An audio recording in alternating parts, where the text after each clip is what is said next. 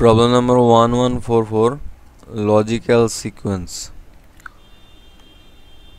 তো এই সিকোয়েন্সটা ঠিক ইমিডিয়েট আগের সিকোয়েন্সটার মতনই, শুধু একটু চেঞ্জ হয়েছে। আমাদের আগের সিকোয়েন্সে প্রিন্ট করতে হয়েছে স্কোয়ার্ড অ্যান্ড কিউবিক।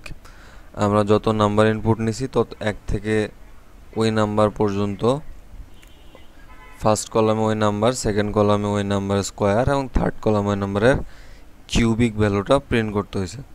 তো আমাদের এখানে এক্সট্রা যেটা করতে হবে, আমাদের ইনপুট যত হবে, মনে করি আমাদের ইনপুট যদি n হয় তাহলে আমাদের টোয়াইজ n লাইন প্রিন্ট করতে হবে। তো তো সিকোয়েন্সটা হবে এরকম যে আমাদের ইনপুট আছে 5, তো এটা 1 থেকে 5 পর্যন্ত যাবে এবং প্রত্যেকটা নাম্বারের জন্য দুইটা করে লাইন হবে। ফার্স্ট লাইনে ফার্স্ট কলামে 1, তারপর 1 এর স্কোয়ার, দেন 1 এর কিউব, এবং সেকেন্ড লাইনে এই স্কোয়ার অ্যান্ড কিউবের সাথে 1 যোগ হবে। প্রথম ভ্যালুটা ঠিক থাকবে কিন্তু স্কোয়ার এবং কিউবিক ভ্যালুর সাথে 1 যোগ হবে। তো 1 2 2, এখানে 1 জন্য ব্যাপারটা ক্লিয়ার না, 2 থেকে দেখি। 2 এর স্কোয়ার 4, 2 এর কিউব 8, এবং 4 অ্যান্ড 8 এর সাথে 1 যোগ 5 and 9। এই 3 এর ক্ষেত্রে ব্যাপারটা সেম, 3 স্কোয়ার 9, কিউব 27, এবং 9 এর সাথে 1 যোগ হয় 10, এবং 27 এর সাথে 1 যোগ হয় 28। তো আমাদের স্ট্র্যাটেজিও আগের মতোই হবে, শুধু মানে লুপের ভিতরে আমরা একটা লাইন এক্সট্রা লিখব, স্কোয়ার এবং কিউব করার পর 1 যোগ করে দেব, যোগ করে প্রিন্ট করব। আমি লিখি প্রবলেমটা।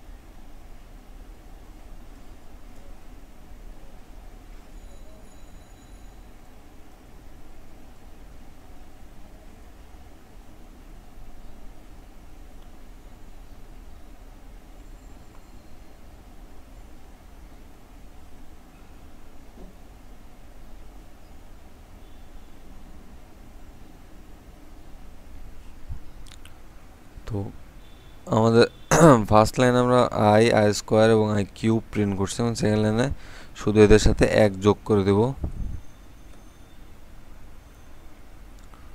+1। তো এই ছিল আমাদের সলিউশন। আমরা রান করে মিলাবো।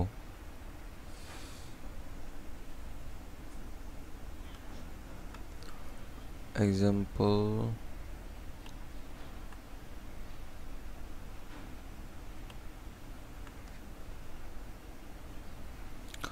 5।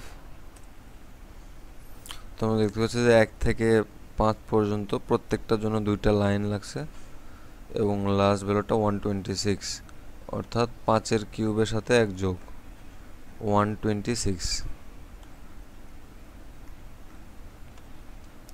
তোমাদের সলিউশন ঠিক আছে, আমরা সাবমিট করব।